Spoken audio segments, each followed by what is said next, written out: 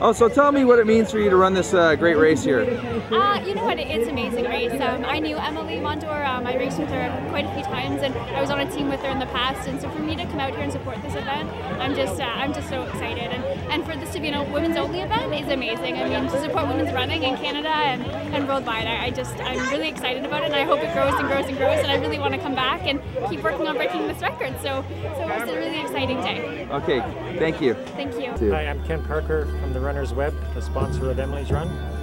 I founded Emilie's Run in honor of Emilie Mondor, a Canadian Olympian and the first Canadian woman to run under 15 minutes for 5K. She had moved to Ottawa to train for the marathon, and in September 2006 she was killed in a car accident driving home for a high school reunion.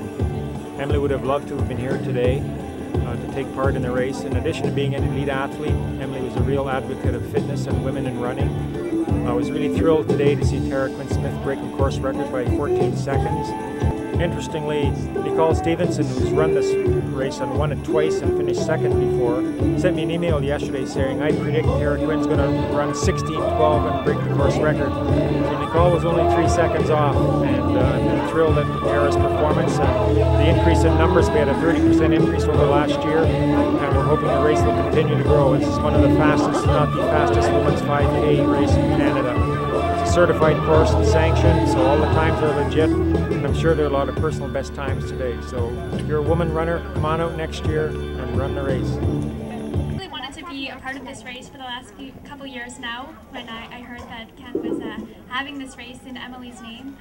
I had the rare opportunity to be a teammate of Emilie's on a couple national teams, and she was a remarkable woman with so much passion and talent, and I'm just so excited to be here to support the cause and to support her and women's running in general. And I just want to say congratulations to all of you out there, because I think this is a really empowering race for women, and to see everyone doing so well and just putting your heart into it, and all the little ones out there today. I was so excited to watch the races as I was cooling down. I saw the little ones doing their runs, and it was just such a great event, and I'd really love to come back and be a part of it in the future. So thank you for having me, and best of luck to all of you in your future endeavors. Thank you.